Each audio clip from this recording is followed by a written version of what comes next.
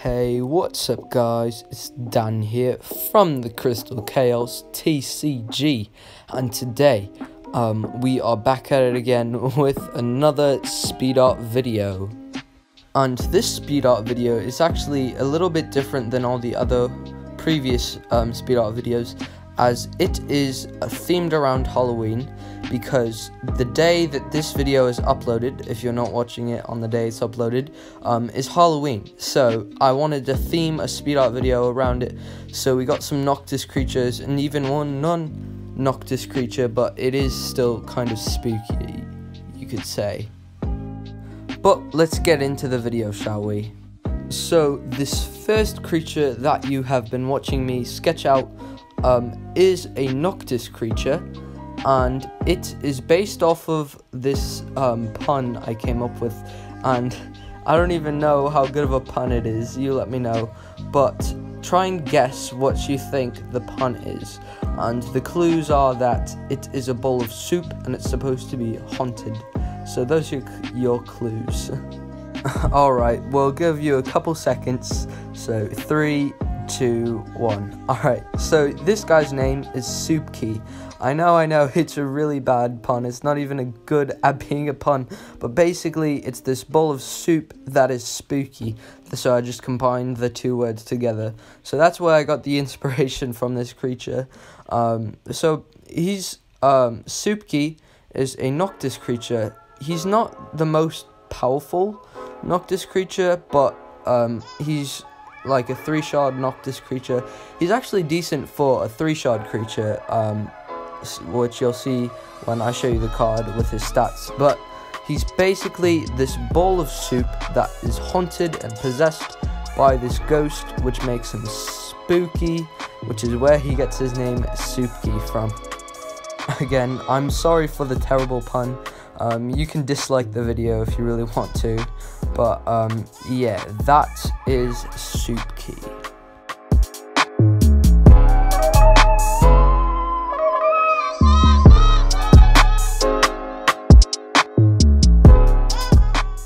Alright, so on to the next creature.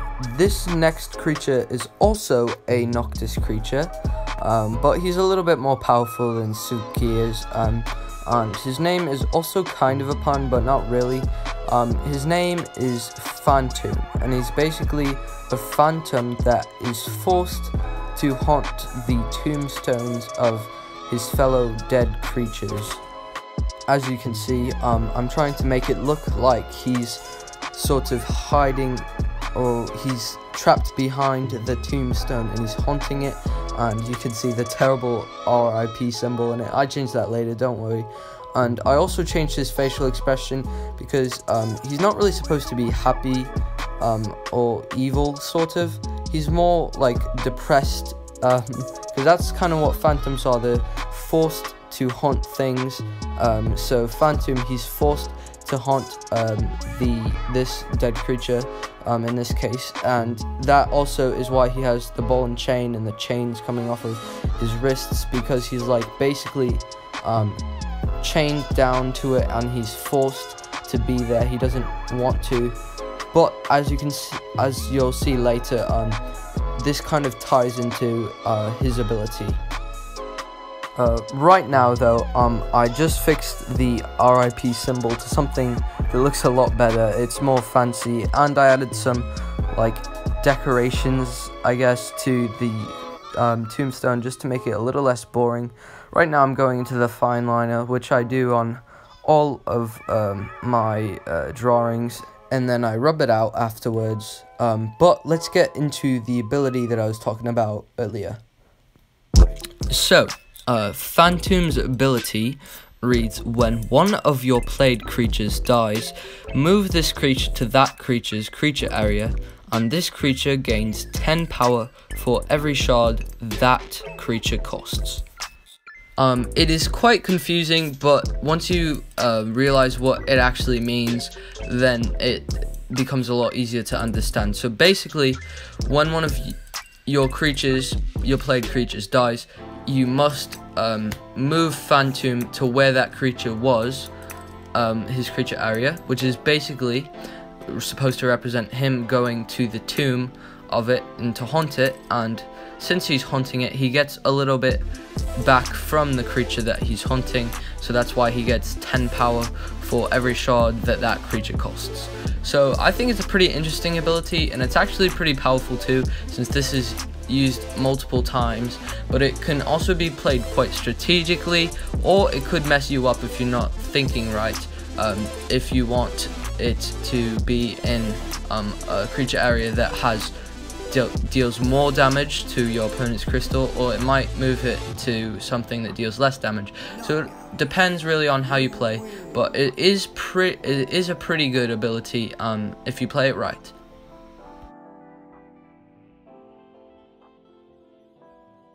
So that is Phantom.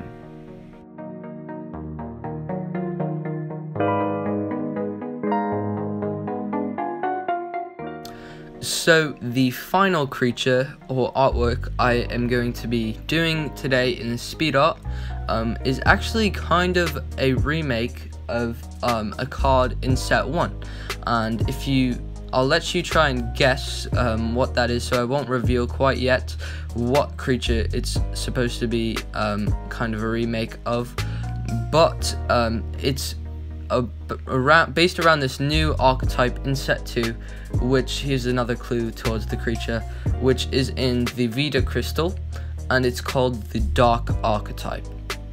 The Dark archetype is based around this one resource card, which is the Dark Woods, and that is also from set 1. And if you remember, by using the Dark Woods, you can attach any Vita creature to that resource card.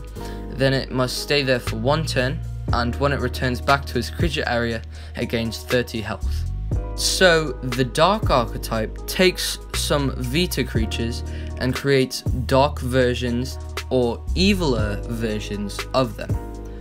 And if you can't tell already, the speed art that I'm doing for this creature is Dark Pumpkin. And all dark creatures pretty much have the same ability, so I will just read Dark Pumpkin's ability, and I'll pretty much self-explain what the Dark archetype is about.